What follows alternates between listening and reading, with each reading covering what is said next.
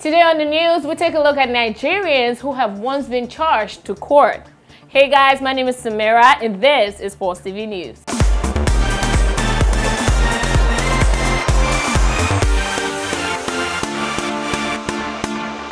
Let's take a look at some Nigerian celebrities who have been involved in legal disputes for one offense or another. Starting off, we look at Nollywood actor Femi Branch, who was charged to court last year for reportedly issuing a fake check to a hotel. Apparently, the hotel went to report to the police station, and because of that, he was apparently arrested and charged to court.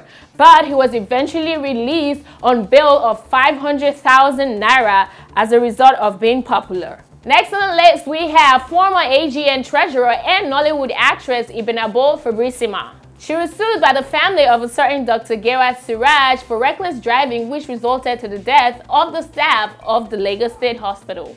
Next, we look at former Chocolate City singer Brimo, who was banned from being a musician unless he returned to Chocolate City. We all know this story. The singer was charged to court, preventing him from recording, releasing, or distributing any of his musical works for the benefit of a person or organization other than Chocolate City. Pending the determination of the suit against him, he could not do music. What do you do then as an artist?